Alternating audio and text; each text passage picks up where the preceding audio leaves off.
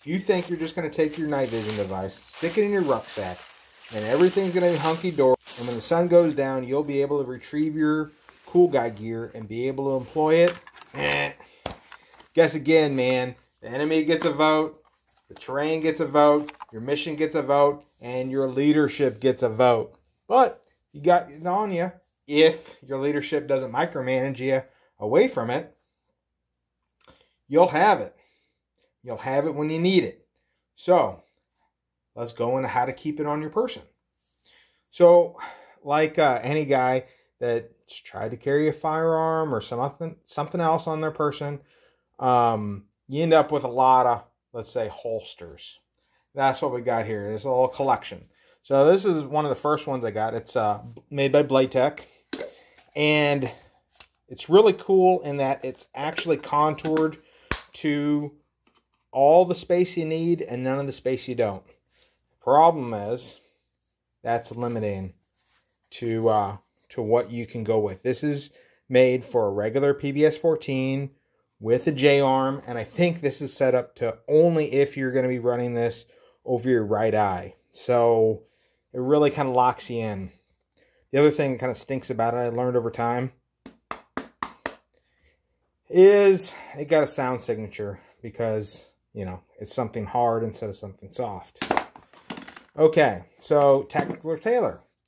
This is, what is this? This is their 100 series Hardcase, and I think this is now discontinued, but some cool stuff. You got a larger compartment here, so you can have more options.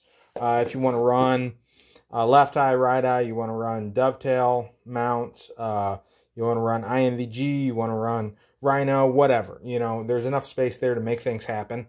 The other thing that's cool is it got a little compartment in here to stick your AA batteries in. You can stick about 3 in there. Velcro retention, so they're always in place. I really, really like that feature. And then it's padded on the inside as well. But, again, it's hard.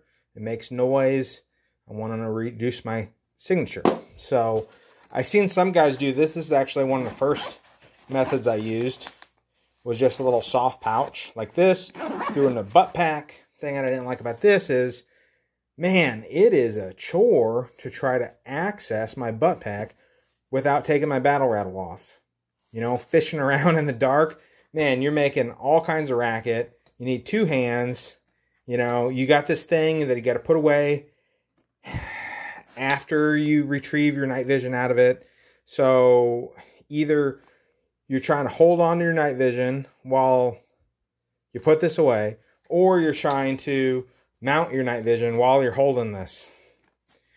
Okay, so this is a solution that I went to shortly after. It's basically just a DIY, your own little insert.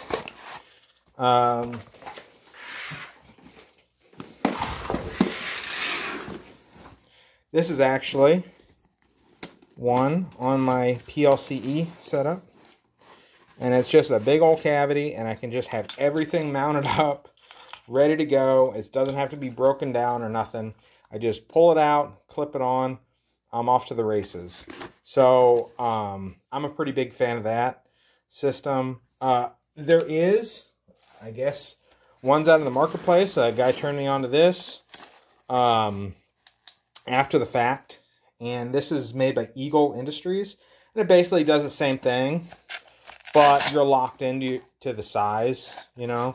You can't go, you know, as big, and you can't make dividers if you want to do dividers or whatever. So, you know, in this case, as much as I think it's cool to have a purpose-made factory item, you might be better off just DIYing it, guys. This is just a sleeping mat, closed cell foam. You just cut it up to the pouch. Find whatever pouch you got. This one's a utility pouch from PLCE, but you know, maybe it'll fit. Maybe you can make a saw pouch work or something like that, and just do a little arts and crafts. You'll have what you need, guys. So, anyways, that's where I'm at right now. Subjects change. Pretty happy with that setup, but at least you can avoid some of the options that we already covered here. Anyways, Small Teams Fly, out.